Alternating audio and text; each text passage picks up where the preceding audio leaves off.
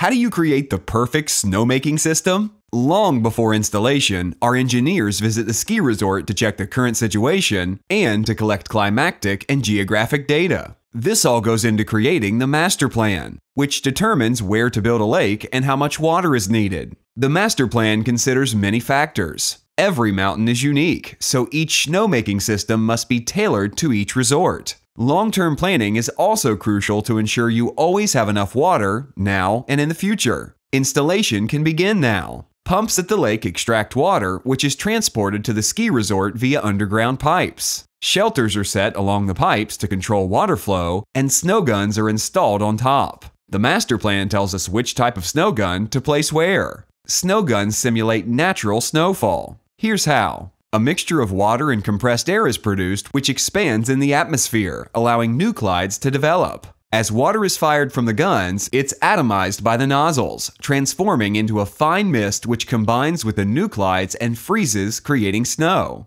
Atmospheric temperature and humidity both play a role in snowmaking. If humidity is low, snowmaking can still happen at temperatures slightly above zero. If humidity is high, snowmaking will only succeed in temperatures below zero. TechnoAlpin snow guns are mounted with meteo stations, which automatically send humidity and temperature readings back to the automated software system, which then tells the snow guns when they can begin snowmaking and how much water to use. There you have it, the perfect snowmaking system for perfect skiing conditions every time.